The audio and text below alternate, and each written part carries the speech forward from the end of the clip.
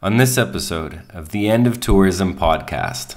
It just all felt like I was watching like a new conquista, especially in regards to the folks going down to Latin America, working remotely. They're taking their Silicon Valley salary and they're going down to Mexico City and just absolutely distorting the real estate markets.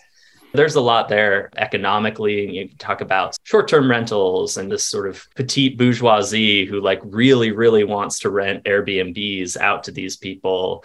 Meanwhile, there's the working folks who just can't afford houses anymore. And it's happening in Mexico City the same way it's happening in Wilmington, North Carolina. And this pattern of wealth expanding out for the comfort of the wealthy and at the expense of these local folks. So it wasn't just economics and real estate, but now it was also the disease element, which during the original conquest of the Americas was massively destructive.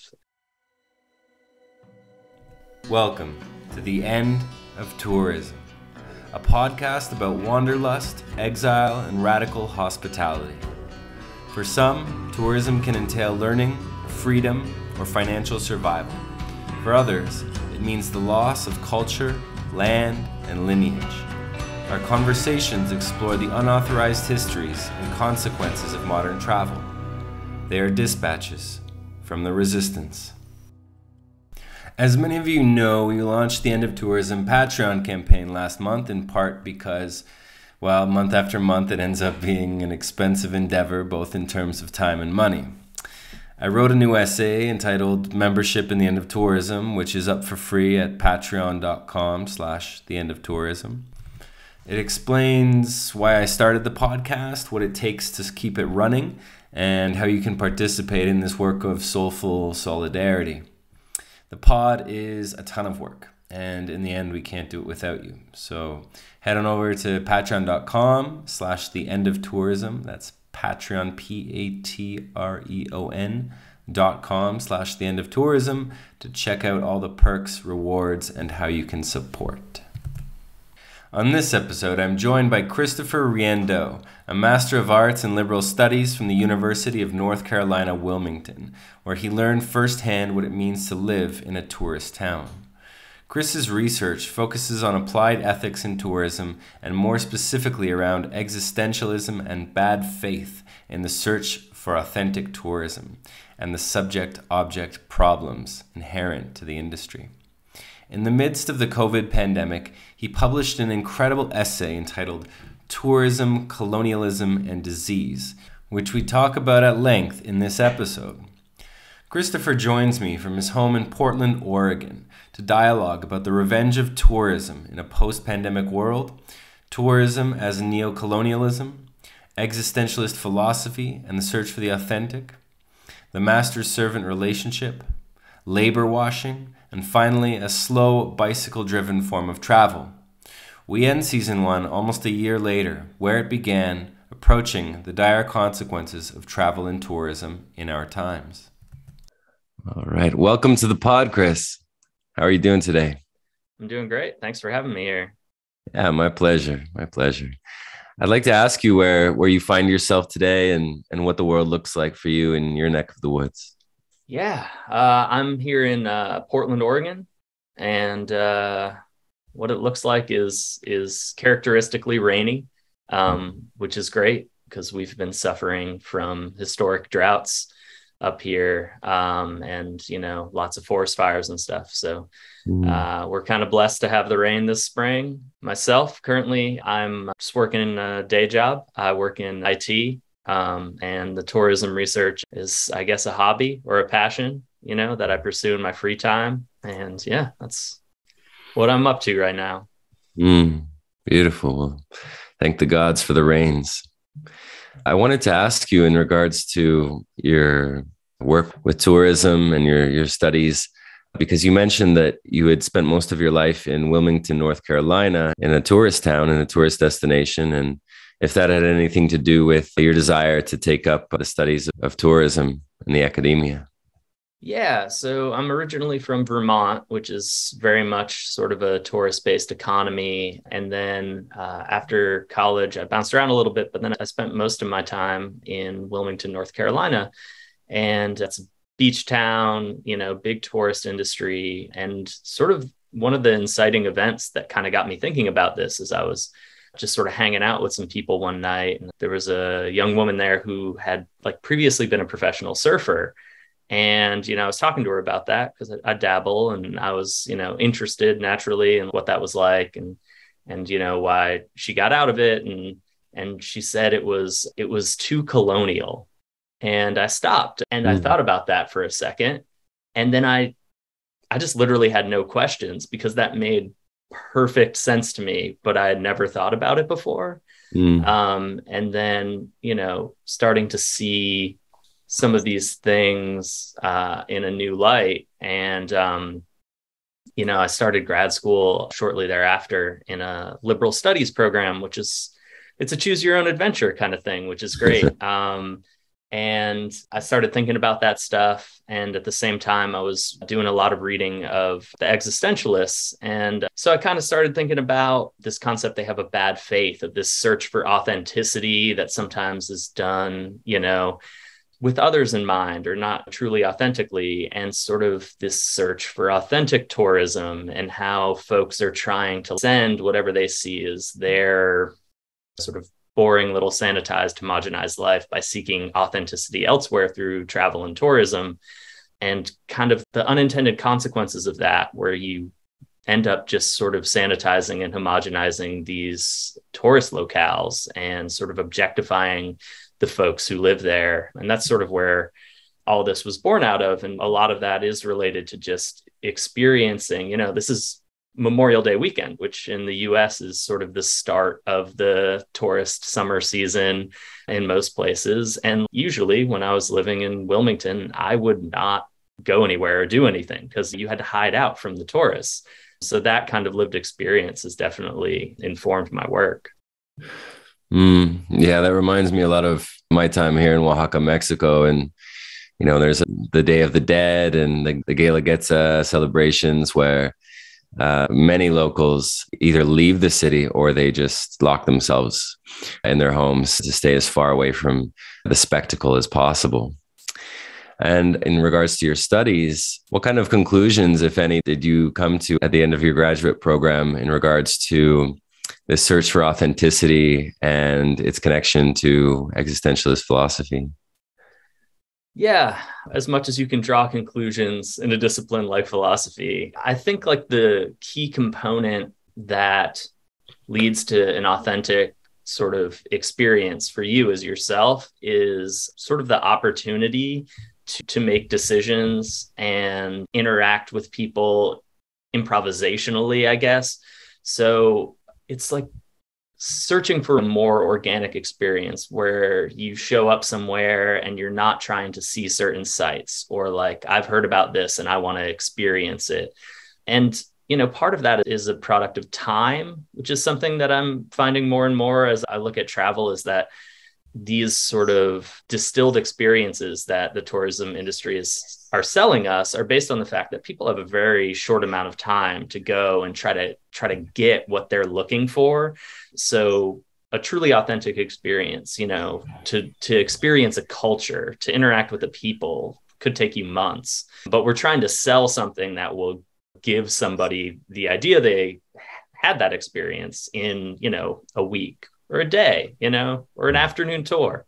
So really trying to like look at travel, and especially as it relates to like intercultural relations, as something that can't be rushed and something that can't be pre-planned. Because when you have an idea of what you're going to see and experience, and then you purchase it and then you go do it, you're just creating an object of those people and those lands, and you're not really able to experience them for what they are, which is changing and dynamic. And a lot of these tourist locations, I think people want to freeze in time. They want this to be the Hawaii of 1950 or something, or they want some authentic experience in England that's going to feel like Victorian, but England's England. It's modern. London's a city. It's got banks. Yeah, absolutely. So I invited you on the pod in part because about a year ago, My uncle sent me an amazing essay that you wrote entitled Tourism, Colonialism and Disease, which essentially unveils the threads connecting those three subjects or themes. Could you tell us a little bit about what called you to write that piece? Yeah, and thank you. I'm glad you liked it. I was sitting at home, like many of us were during the pandemic, and, I was reading all these articles and looking at this pattern of folks fleeing the cities, and I'm going to use the word with scare quotes, expatriate digital nomads, all very scare quotey, going to work down in Mexico. And one of the ones that really struck me is someone sort of traced the spread of the virus out of New York City, which was one of the major epicenters in the early pandemic in the United States, out into all of these smaller towns. And they were looking at that essentially the wealthier neighborhoods of New York cleared out. So you had this clearly established migration pattern of people with means leaving the epicenter of this disease and going out to these smaller towns and spreading it. And, looking from that and out into these folks who were, headed out to small islands in the Caribbean or down into Latin America, centered in the United States, which is where I am. So that's where folks were going. And those places, they didn't have a lot of the stuff, they didn't get vaccines as early. They didn't get some of these antiviral medications. So they're essentially, because they had the means to, were colonizing these places because it was more convenient. It was better weather. It was cheaper real estate. They could get more space because they were working from home. But in doing so, they were completely neglecting the consequences of the fact that they were overrunning these local hospitals, that they were probably the main vector for the disease to get there.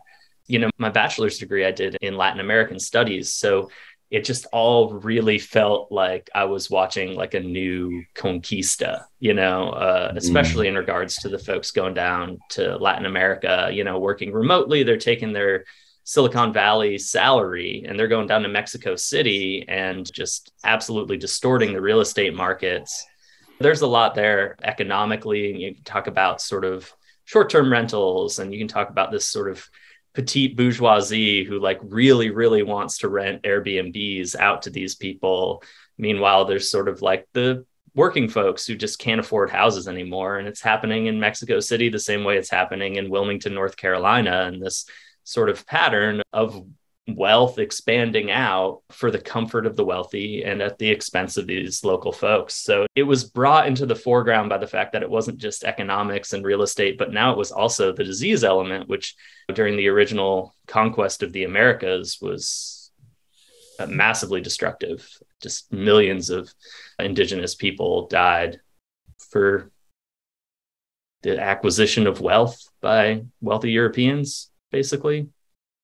I think it's important for us to finish off the first season where we started, which is specifically around this notion of COVID spread and how tourism played and continues to play a part in the spread of disease.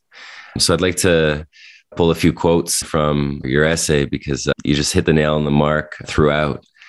And so there's a point where you write, "The dilemmas of how long to visit a place, of where to stay, of whether to use Airbnb or a hotel, of eating at a chain or a local restaurant, and how much to tip the server, these are all irrelevant in a global pandemic. The only question you have to ask is, could I be unknowingly carrying a deadly illness to this place? And the answer right now for nearly everyone is yes." Okay. Now, a year has gone by since you wrote that. My question to you is that still true? I would say that it's less true, maybe, but the specifics are important. I think, a year ago, if you were traveling anywhere, the odds that anyone was vaccinated or you were vaccinated would be extremely low. Whereas now it's possible that if you're traveling, at least within sort of the global north, there's a greater level of protection there. Not being like a medical professional, it's hard for me to tell you the exact amount that's safer. But I think that when you look at sort of the global south and vaccination rates and things like hospital capacity, I think the risk is still there in a similar amount. It hasn't trickled down all the way to some of these places that don't have the same wealth to afford vaccines and treatments and don't have the infrastructure. I'd say it's partially still true. I mean, I think it's important to consider that when you're traveling, to consider the vulnerability of the population you're visiting and the actions you're taking. I mean, again, if tests weren't as widely available, we didn't know as much about coronavirus. So I think it's possible to be safer, but yeah, it should be a heavy consideration when you travel.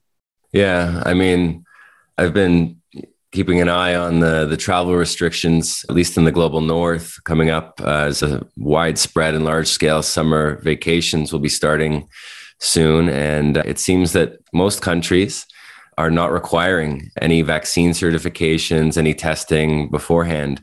Now, not all of them, of course, but a good amount, which kind of throws a lot of those notions of care and consideration out the window. Now, I want to ask you about that question that you posed in your essay once again. Could I be unknowingly carrying a deadly illness to this place?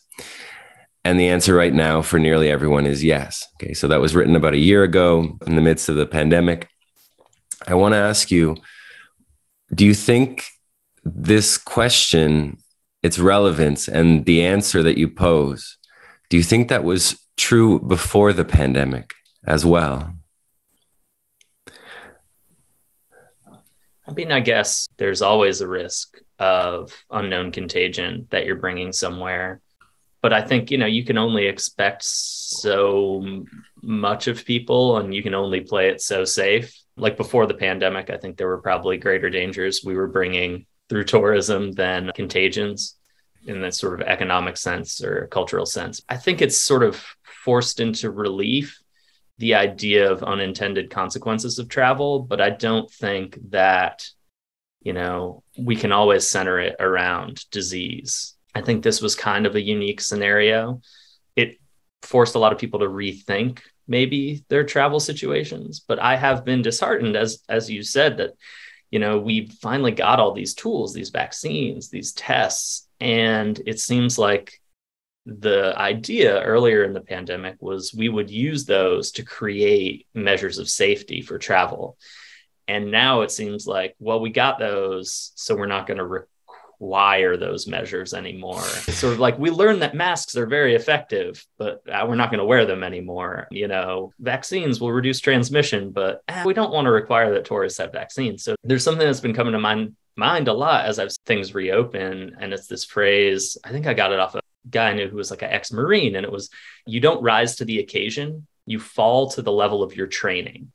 And we have trained ourselves as a society to just do whatever the customer wants, the tourist wants, these wealthy folks who are seeking recreation want, and putting any obstacles in their way is considered, bad business. So when the pandemic happened, we were all like, oh yeah, finally a moment to change things. And then we just fell right back into the same routine. So yeah, I mean, I got a little off topic there, but I think that no, it wasn't necessarily true before the pandemic, except for in the rare instance. Obviously, there were cases of Ebola and things like that. So there's always some risk, but I think it's low enough that it wasn't true then. Right.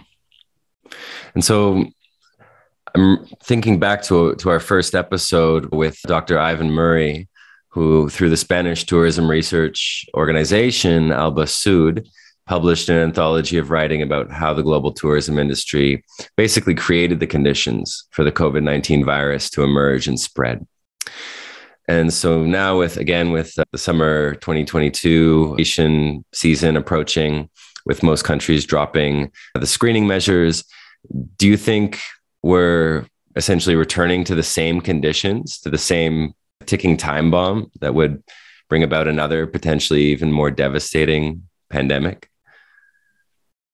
Yes. I mean, I don't know if I even really need to qualify that, but I mean, the way you've been seeing the numbers tick back up for domestic and international travel and mask mandates dropping, vaccine mandates dropping, it seems like everyone wants this to be over and they're trying to force it to be so. And we will have basically learned nothing. We will have, I was heartened to see, I saw just a little while ago that the Balearic Islands, where Dr. Murray Mas is, they passed some like new tourist regulations, but they're basically about drink limits.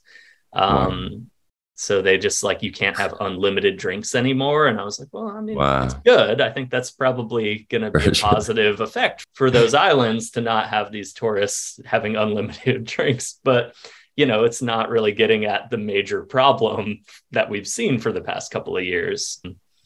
So, yeah, I wish we had seen people look at that and look at that system of unfettered and constant international travel, unregulated, and maybe thought that this is the time to change it. But it seems like we're just going back to the status quo that got us to the pandemic in the first place. Right. Well, I'd like to the connection between contemporary tourism and I guess what we might otherwise call classical colonialism. What are the connections or parallels that you see between the two? And how does disease enter the narrative historically? Yeah, I guess what I would describe as sort of classically colonialism, you'd have maybe like sort of like a merchant class or something, right? Like you see this group of folks who have some level of affluence, but like not enough to be extremely affluent and wealthy where they are, right? So in classical Europe, right, you had these royals and stuff, and they wanted to make money off of the Americas, but they weren't the ones going over there. They had a nice setup back home. So the colonial aspect, I think, is that the disparities in economics allow folks who are sort of middle class in the global north to establish themselves and experience the life of wealthy people by essentially finding poorer countries. And it's interesting that, I don't think a lot of people consider that a form of exploitation. I think in much the way that the classical colonialists thought that they were sort of helping these indigenous people and saving them, right? Helping them find Christianity. I think we've created a new narrative around that where, tourism is a clean industry that boosts the local economies. So like, it's really great that all these people, are coming to this small country in the tropics and like spending money, and it's helping them. But just like with old school colonialism, much of that money is just coming back to sort of the same classes of people who are exploiting these developing countries in the global south through economic leakage. So, you go to this country and you stay in a hotel and you like to pretend that you're stimulating the local economy, but the people who work at the hotel are being paid really poorly and sometimes not treated very well. And then the hotel is taking its profits and just passing them off to shareholders who are either, sort of local wealthy folks who we might draw a line to sort of the Creole elite in like Latin America and historic colonialism, or the foreign owners of these hotels, right? The shareholders in the global north who are essentially able to exploit this labor in countries that have lower wages and fewer labor protections, and then extract the value back.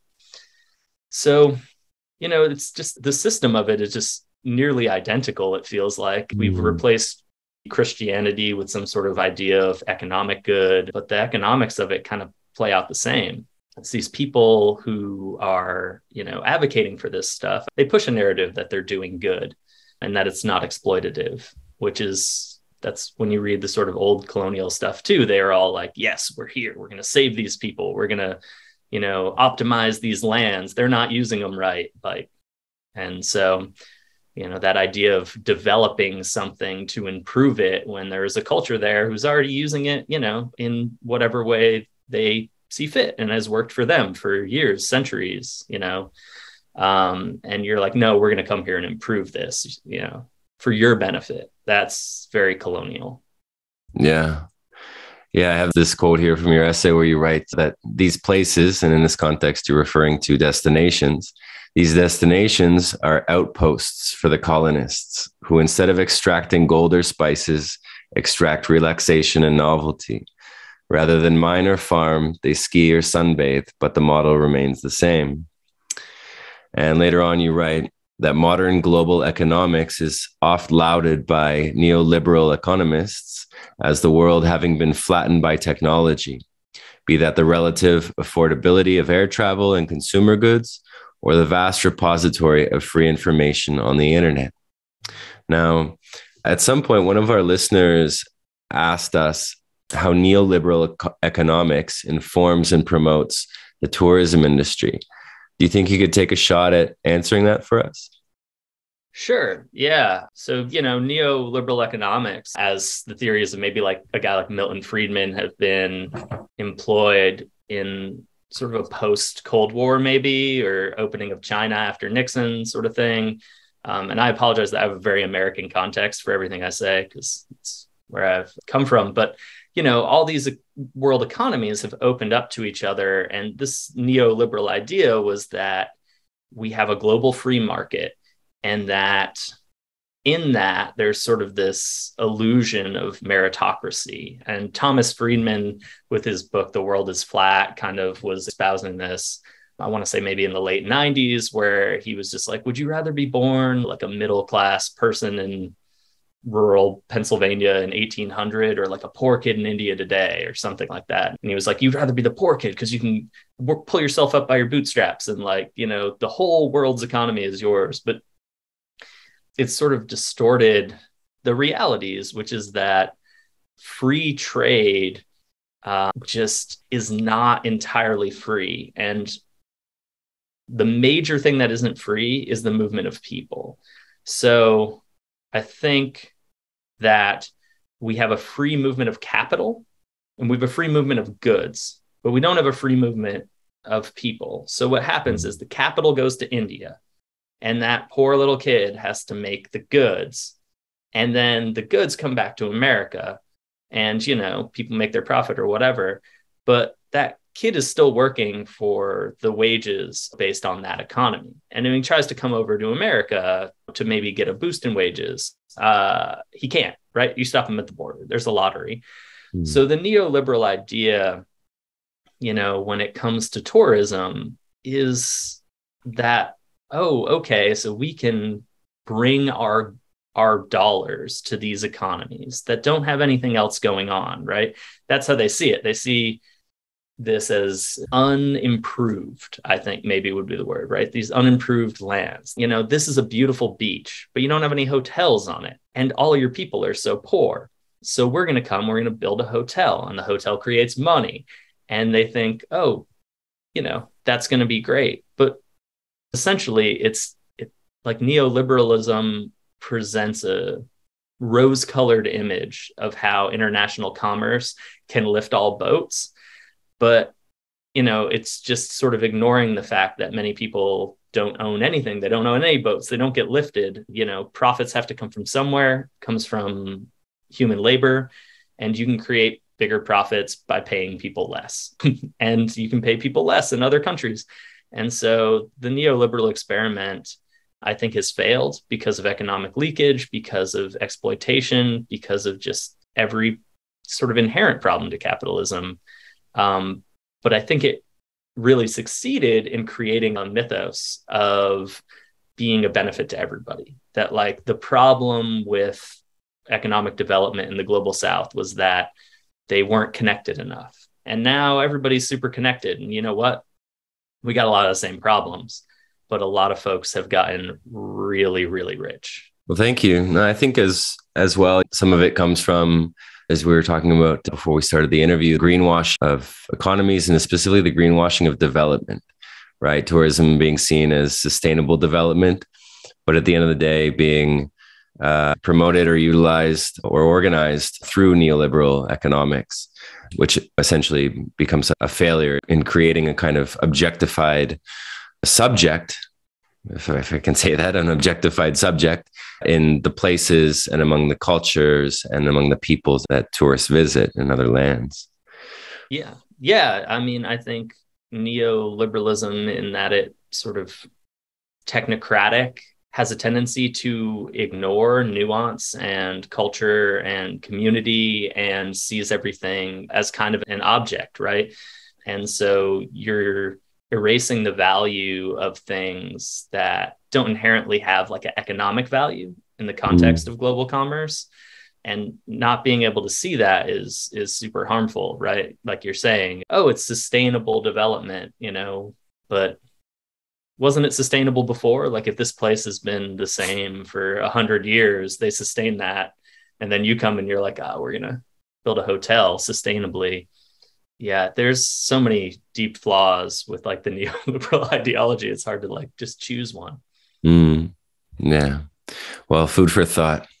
Yeah. I wanted to ask you as well about the contradictions that exist currently within the political left in regards to how they view or how tourism and colonialism are viewed as one and the same, but at the end of the day are not acted upon in the same way. So in your essay, you write that tourist towns and nations are often built up as escapes for the affluent of the global north, and the objectification of people is often in service of a foreign enterprise. It becomes even clearer that tourists are colonial invaders when they continue to travel, knowing they might bring with them an insidious plague. Last summer, so that would have been the summer of 2020, we saw statues of Christopher Columbus torn down all over the country. And yet this summer, people are eager to follow in his footsteps on their way to the largely uninoculated Caribbean. Okay, so this relative contradiction seems to be persisting. You have political movements that seek to pay homage to decolonizing the symbols of conquest while subtly continuing it in different forms. For example, vacation time, whether it's paid or not, is considered often a right, a labor right, for example, fought for and won and held as a kind of sacred cow of leftist movements. Now, in Europe, for example, the summer vacation is considered untouchable and a pillar of the culture for people on all sides of the political spectrum there. What do you think these contradictions can teach us about building movements that are perhaps truly decolonial? Yeah, that's a really good question, because I think there is a disconnect, especially with folks, in the US who are aligned sort of on the leftward political spectrum. And yeah, they believe in labor rights and they're anti-colonial and they're anti-racist and all this stuff. And they then sort of choose to support this industry that is very colonial. I think an extent of it is that, especially now, we've come up with 20 plus years of neoliberal economics, and a lot of that has been on the left too. So I think a lot of folks who are now coming to see sort of these labor movements and these anti-racism movements, I think they're having trouble sometimes incorporating the full of global economics into that, because they have these cosmopolitan values that they want to be well-traveled and they want to be intercultural. And, if you start saying like, well, you shouldn't visit these places, then that starts to feel a little like provincial. And I think there's an aesthetic and there's social capital to travel that is very popular among affluent folks, despite having sort of leftist ideals. Another thing I see sometimes now is like, there's been a lot going on in the United States with women's rights, and there's been a lot of stuff going on with gun control. And I see people, that's just lately. We've had a lot of other problems too, but the past couple of months, and I see these folks like, oh yeah, I got to get out of the US.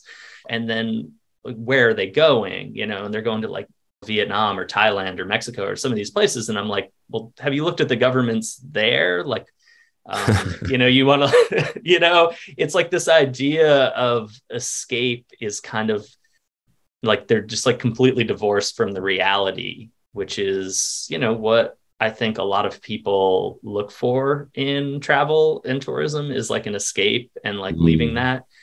But I sort of make the argument that we should be doing the opposite. In existentialism, there's this concept of radical freedom, that you can do whatever you want, right? Like you're just impossibly free, which is daunting, but you are also constrained by your circumstances. And one of the arguments I make in my thesis is that in travel, we should actually strive to be incredibly authentic, incredibly ethical, because we're less constrained by our circumstances. I gave up on Amazon years ago. I can't support them, their labor practices and stuff. But on a day-to-day basis, there's probably someone who Amazon is like the only way they can get something. I live in a major city. I'm an able-bodied person. I have a pretty steady income. So I don't need to chase the cheapest price. I can go look at a store. But if you're like a disabled person in a rural community, Amazon could be saving your life with the things that you can get from there. So I'm not going to tell you in those circumstances, you should boycott Amazon because of their labor practices. But no one needs to take a vacation. A vacation is an astounding luxury that historically, basically no one has had. So at the point that you're going to take a vacation, you should be choosing to do that in the most ethical manner possible. And I think there's just a disconnect where people are chasing the cheapest price, chasing what they think will be the best experience, and it leads them to these exploitative practices. When in reality, this is the place in your life you have the most freedom because it's entirely optional. But going back to what you're talking about with vacation days, is rolling back to the conclusions I've drawn about, traveling for longer. And from a climate change perspective, traveling slower, because planes are the worst way to travel for the environment, but they're the fastest. So, they're convenient. But more vacation days would give people greater flexibility to take better transit trains, less polluting forms of transit than flying, and stay in places longer, which would allow them to, have a more meaningful interaction with a community. So I think that, there's a lot to unpack there, but I think just to some extent, I think people just don't think about tourism in the context of these political movements that they are participating in domestically. Right. I think about this term vacation days, and, you just gave me this notion, this idea that what if instead of vacation days, they were called home days, right? Or neighborhood days, right? That there wasn't this sit, push to leave and escape, right? Because the word vacation literally means, etymologically anyways, to be free of obligation, right? To vacate, essentially. And what if people had more spare time to meet their neighbors, right? And to discover and create intimate, enduring moments of connection with the quote natural world in the places that they live in, as opposed to being pushed out just by this notion that, oh, well, if you have time off, then get out of Dodge kind of thing. Yeah. Holidays, right? Holy days, historically, no one had the means to travel, right? Maybe you had how far could a horse go if you even could afford a horse? So those days off were community days, and usually celebrations, festivals, parades, feasts, that kind of thing. So, that idea is very innate to human history. It's really only been in the past couple centuries that we've had access to these faster forms of travel, that the idea and sort of a growing middle class and technology and stuff that allowed us to be like, ooh, I'm going to get out of town. That used to be basically just the extremely wealthy folks would get out of the cities in the summer and that kind of stuff. But historically, nobody traveled. Mm-hmm. Yeah. Thank you, Chris. So I want to come back to your essay, if I can, just for a moment. There's a part of the end where you write that the places you visit do not exist for you. What did you mean by this? Yeah. So again, borrowing from existentialism and, oh gosh, I hope no philosophy professors are listening to this. I'm probably going to mess up who did what, but it started out, there was a Heidegger, and then Sartre kind of took this in Being and Nothingness, of this idea of the thing in itself and the thing for others. So there's just the thing in itself, right? Which is the locals, their existence. And that is not for us. It's not about us. And that exists, us as sort of a potential tourist. And we have to remember that all these places existed without tourism, all these lands, all these people. But when we sort of decide on what it is for us as a tourist, we're creating, this thing for others. That's not the thing in itself. And the idea of bad faith is kind of that presentation of being something for others that's not intrinsically what you want to be or what you want to do.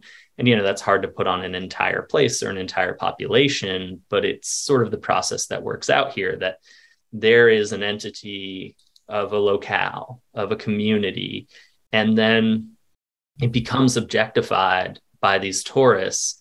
And in that process, because the tourists wield so much economic power and influence, in that process, it's like a whole community begins living in bad faith. A whole community begins existing for others instead of existing for themselves, being the thing in itself. That's sort of what I'm implying there. Yeah. Wow. And I guess I would, as a little follow-up to that, I would ask you, do you think the same context applies to home? Say the places you visit do not exist for you. If I said the place you live in does not exist for you, do you think the same notions would apply? Yeah. I guess it's sort of nested. There's like layers of it, because I think that to some extent, if you live and work in a city and are part of a community, that city in some ways does exist for you, right? That's what it was built for. But other people don't exist for you, right? Like on an individual level, other people are things in themselves. So there's an interesting sort of visual metaphor Simone de Beauvoir used, where she's talking about like every action you have has these reverberations, like tossing a pebble in a pond. So you can consider those actions, but everybody else is also tossing pebbles in this pond. And so there's this level of all these things interacting with each other that you can never predict. But sort of her ethos in ethics of ambiguity is that you're constrained by circumstances. You're never going to have all the right information, but perhaps the best sort of way to act is just the way that increases freedom for those around you. Like the best action to take is the one that allows the people around you to live more authentically and frees them up and doesn't constrain them under more circumstances.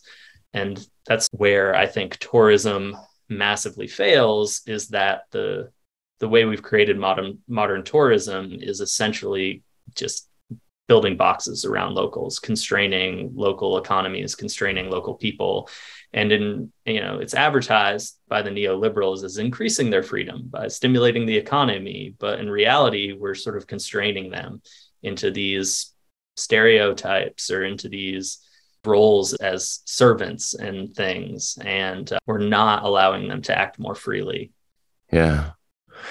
Yeah, absolutely. And you speak of in your essay this notion of the master-servant dynamic that exists in tourism. And I think most people listening have a clear understanding of what that is: the tourist and the host, or the host community, or the host people, or the host destination.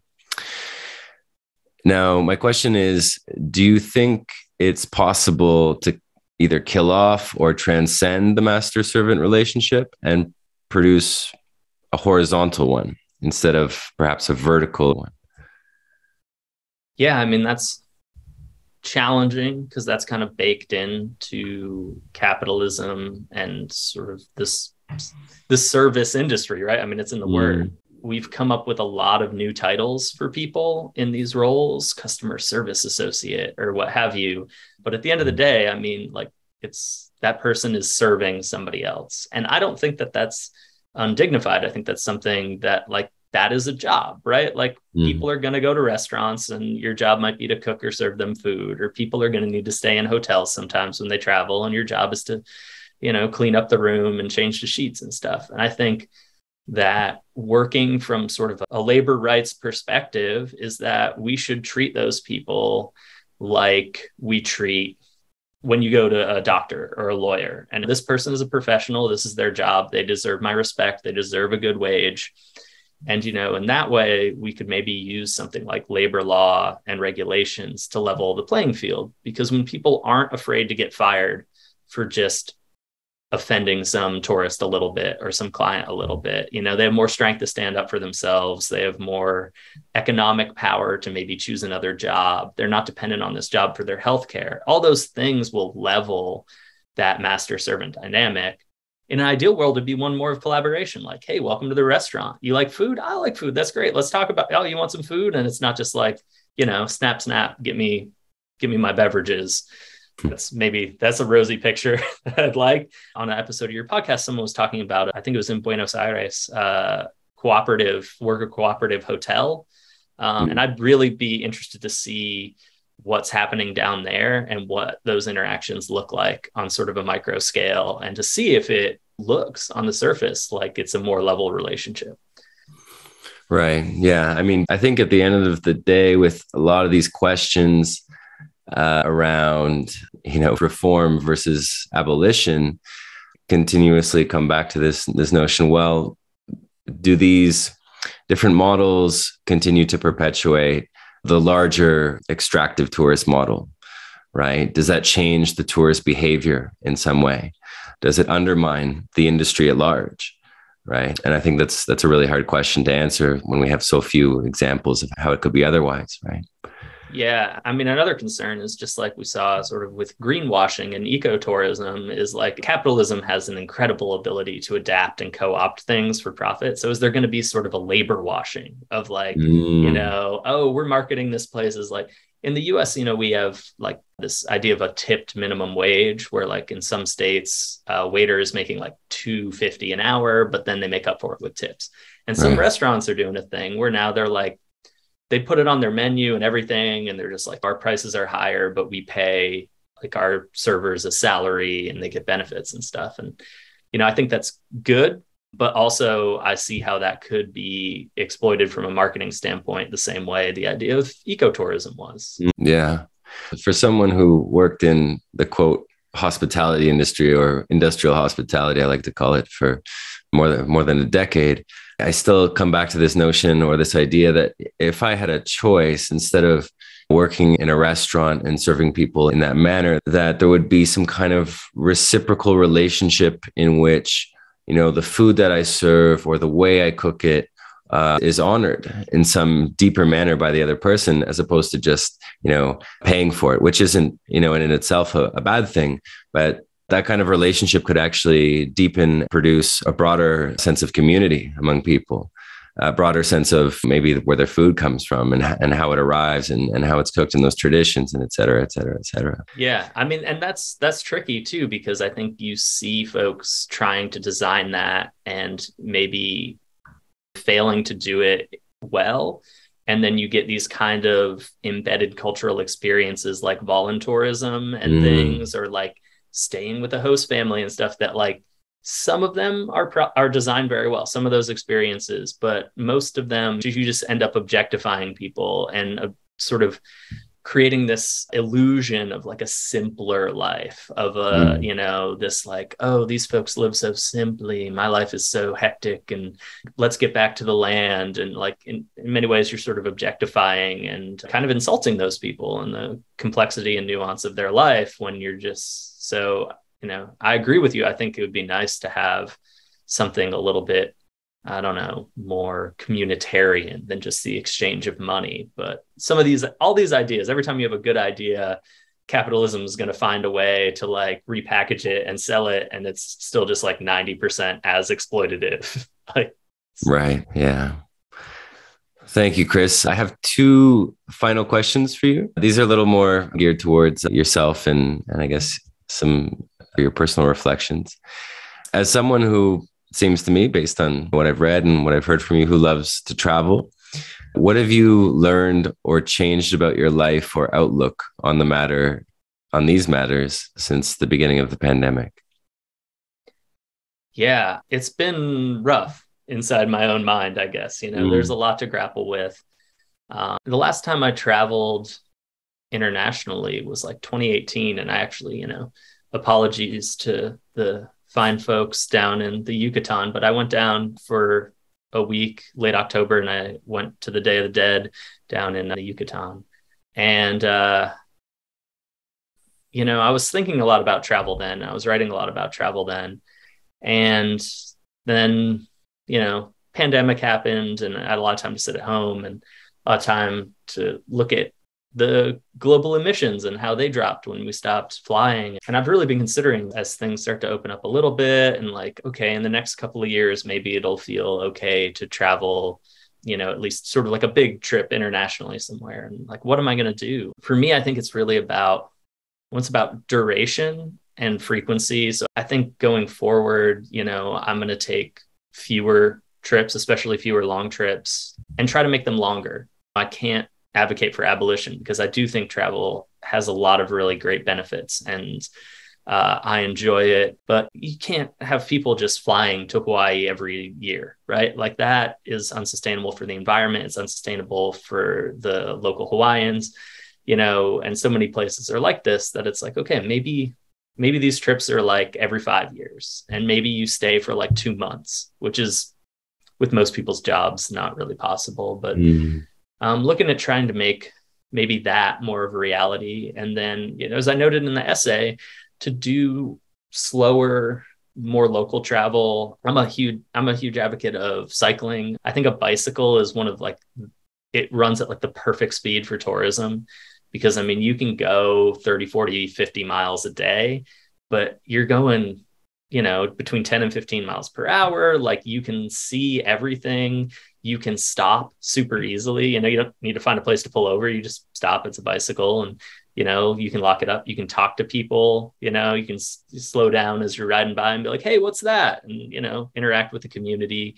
It's not loud. It doesn't pollute. So, looking at doing more things on a bike as well. But yeah, it's been tough to kind of grapple with how much I love travel and I love other cultures and I love other languages and also the realities of the impact of that, which is, I think, why a lot of people don't grapple with it, right? They compartmentalize some things that they're thinking about locally and domestically and kind of just forget about it when they decide to plan their vacations. Yeah, absolutely. And you kind of commented on that in my last question as well. It was more or less the same question, but for our listeners, for our readers. Yeah. Just if anything, the sort of focus of my work is just travel is a great opportunity to practice more ethical behavior where you're not as constrained by your day-to-day circumstances. I can tell you should ride your bike to work, but like in reality, it's hard to change houses. It's hard to change jobs. So like you might just have to drive an hour to work every day. And it's hard to judge people for that in the world we live in, where so many folks are just trying to make it work the best they can. But when you're traveling, it's a complete luxury. It's a complete choice. And so that's a really great place to experiment with super ethical behavior. Yeah. Well, thank you so much, Chris, for joining us today. Is there anywhere that our listeners can find out about your work or anything you might have online? Not really. I have another essay on APA about Disney World of all things, but, self-promotion is something I struggle with. I've got a manuscript from my thesis that I keep saying I'm workshopping into a book, but we'll see how that goes. Yeah, well, it's been incredible here speaking with you, Chris, and I'll make sure that our listeners have your essays on hand through the End of Tourism website. And once again, thank you for your time today. Thank you. Yeah, this has been a really great conversation. Thanks for doing the podcast. I look forward to seeing what's coming out in season 2. Amen. Thanks, everyone, for listening to the End of Tourism podcast. If you'd like to receive updates on new episodes and essays, click subscribe on Apple Podcasts, Spotify, or any major podcast platform, and follow us on social media via the handle The End of Tourism. Professional podcasts are a lot of work, and so we've launched a Patreon campaign in order so that this work continues and that it remains accessible to all. You can join this gift community at patreon.com/theendofTourism. You can support us by contributing any amount at all, and of course there are reciprocal gifts that come your way as a result. Every little bit helps, so head on over to patreon.com/theendofTourism and check out how you can participate. Until next time, farewell, friends.